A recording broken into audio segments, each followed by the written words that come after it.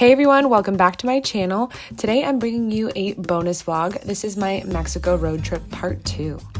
If you haven't seen part 1 yet, you can go back and start there to check out our amazing road trip through the Yucatan and Quintana Roo. So after a beautiful month exploring the coast, we were headed inland to Mexico City. But before heading out, we of course had to take advantage of all the amazing airport lounges. Mexico City is one of my favorite cities in the world. I've visited it quite a bit, but I'm trying to make a habit of going there every year because it brings me so much joy. It is a city bursting at the seams with culture, cuisine, museums, art, nature, and so many amazing good vibes. This part of our trip was split into 2 parts. We spent 2 nights in the Centro Histórico in a hotel that we booked with credit card points, and then we spent the rest of our time at an Airbnb in La Condesa. The Centro Histórico is very much a concrete jungle with lots of skyscrapers and old historic buildings, whereas La Condesa is a nature and tree-lined neighborhood with lots of cafes, restaurants, and parks to walk through. One of our highlights of staying in the Centro Histórico was going to this restaurant, Café Tacuba. It is a beautiful restaurant that actually used to be a women's hospital. It has just amazing decor and delicious, authentic food. It's one of the restaurants we went to where we noticed there weren't a ton of tourists. It's mostly populated with locals, and we got this delicious 4-course meal for $17. One of my favorite parts about this restaurant was their live mariachi music. They have live music every night, and you get to enjoy your meal in this beautiful restaurant and be serenaded with the lovely music.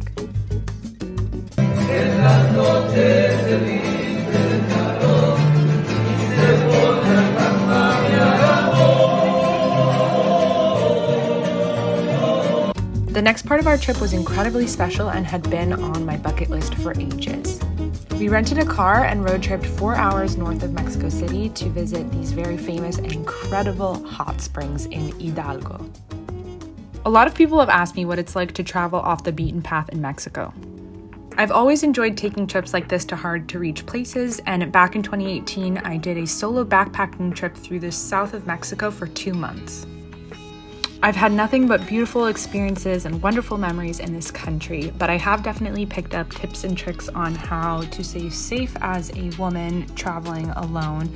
So if you're interested in hearing more about those tips, leave me a comment down below.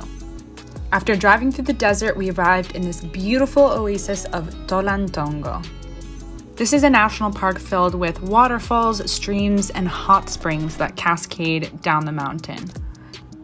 We spent the weekend canyoning and exploring all the beautiful natural pools and taking in the beautiful sights.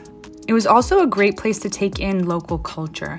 While the park was really busy, it was filled entirely with local families, Mexican families camping, enjoying the summertime and the nature, and we were really some of the only tourists in the area.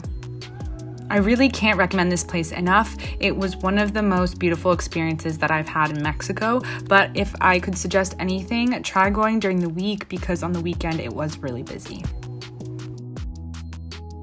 By Sunday night, it was time to head back to the city to start another week of working remotely. Though I was working full-time during the week, I had plenty of time in the afternoons, evenings, and weekends to take in all of the beautiful sights and culture in Mexico City.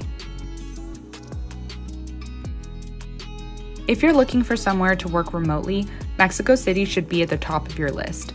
It has great infrastructure, the cost of living is very reasonable, and it truly is a cosmopolitan city.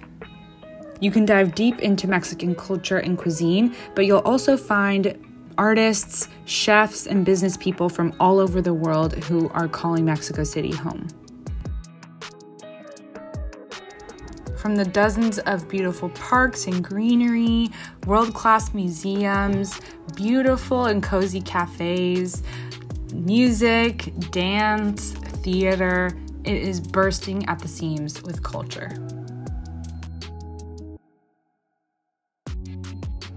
One of the hidden gems we found was El Círculo Teatral. This is a local theater that runs shows 7 days a week and has lots of provocative, funny, heartwarming, and dramatic shows. Of course, if you ask anyone who's been to Mexico City what the highlight of their trip was, they'll probably talk to you about the food. The cuisine is really top-notch, and this restaurant was no exception. We actually went back and ate at Lardo 3 times during our trip. It's an Italian-Mexican fusion restaurant, most famous for its breakfast. The pastries, the hot dishes, the teas, the coffees are all amazing ways to start your day exploring in Mexico City. One of our favorite things to do when we travel is sit at the bar when we go to restaurants, because this gives us the opportunity to see how our food is being prepared, chat with the locals that are running the restaurant, and really learn more about the food that we're eating. All in all, it was an incredible trip, and we're super excited to come back to Mexico City in a few months for Dia de los Muertos. Thank you so much for watching. If you enjoyed the video, please give it a thumbs up and be sure to subscribe if you're interested in following me on my travels through California and Italy this summer.